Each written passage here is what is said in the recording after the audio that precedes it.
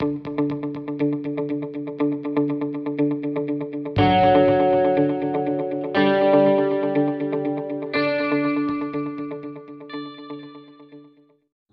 Dear friends, welcome to nourish education, जिसमें मैं education से रिलेटेड वीडियोस अपलोड करती हूँ. So today we are going to study the sources of food. So let's begin. Importance of food. Food is very important to all living things as it contains nutrients like carbohydrates, proteins, fats, vitamins and minerals. Then nutrients. What are nutrients? Nutrients are substances present in food that we need for maintenance of our body. All living things need food to survive and be healthy. Let's begin with food from plants. Cereals and pulses. Cereals are seeds mostly obtained from grasses. Barley, wheat, maize, millet, oats, rice, rye, these are all examples of cereals. As we know, wheat is ground into flour which is used to make chapatis, bread, macaroni and noodles. In the same way, rice is used to make dosas, idlis and other dishes. Pulses are seeds from leguminous plants where the seeds are found in pods. Green gram, black gram, chickpea, kidney beans and lentils are examples of pulses. Fruits and vegetables. Orange, apple, banana, peach, plum, melon and pineapple are some examples of fruits that we eat. Vegetables too form an important part of our diet. They include root vegetables such as carrot, cassava, radish and turnip.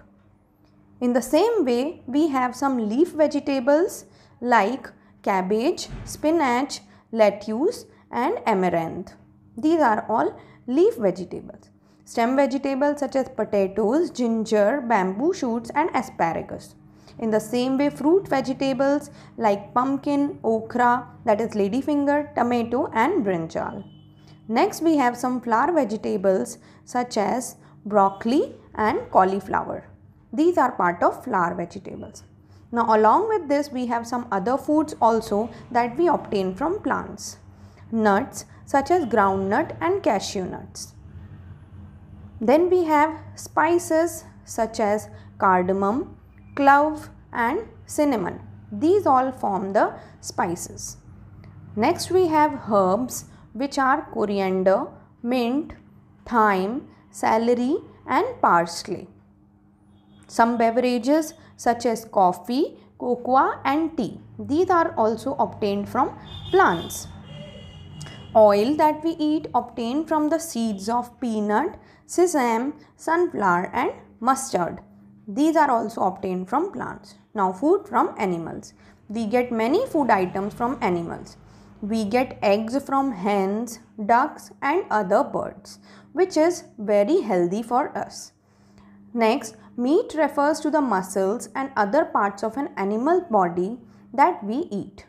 We get meat from fish, poultry, goats, cattle and sheep. We get milk from cows, goats, camels and other such animals. Honey is made by bees. Bees change the nectar that they collect from flower into honey. The food we eat each day make up our diet. Our diet usually contains rice, bread, vegetables, fruits, meat, egg, etc. Now the food habits of animals. Plants make their own food by the process of photosynthesis. All animals, including humans, they depend on plants for their food as they cannot make their own food. They eat either plants or other animals that eat plants. Animals can be herbivores that eat only plants, omnivores that eat plants and animals, and the carnivores that eat plants and animals. Their mouth parts are adapted to the kind of food. Animals like deer, horse, elephant and giraffe that eat only plants are known as herbivores. Herbivorous animals like squirrels and rabbits have sharp cutting teeth at the front of their mouth. They use it to eat seeds and nuts.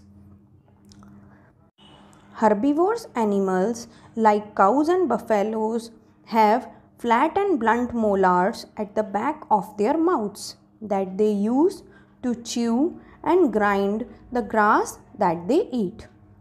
You can see it in the video. Now the carnivores animals.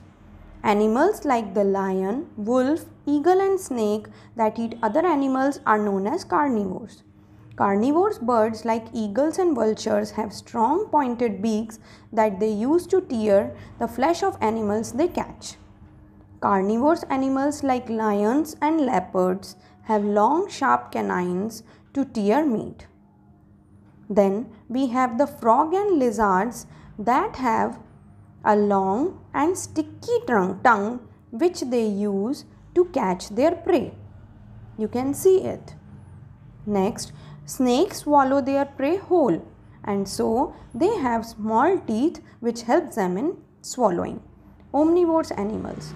Animals like the crow, cockroach, bear and humans that eat both plants and animals are called as omnivores. Omnivores birds like crows have strong pointed beak that they use to tear the flesh of other animals. In the same way, humans are omnivores with different types of teeth that allow us to eat both plants as well as animals. Now let's learn some other animals that are scavengers. Some carnivores and omnivores such as vulture, crow, hyena and jackal usually do not kill other animals. Instead, they eat the meat of animals that are already dead. Animals that eat dead plants and animals are called scavengers. Food chain. The food chain is a linear sequence of organisms where nutrients and energy is transferred from one organism to another. And the relationship between organisms for transferring nutrients is called a food chain. It is a series of animals through which energy or nutrients pass in a habitat. A food chain shows what an organism eats and how all the organisms in that specific habitat depend on each other. All the food chains start with plants, which are called as producers. Then we have the herbivores and then we have the carnivores. All animals are either directly or indirectly dependent on plants. So this example will make you clear. Thank you and have a nice day.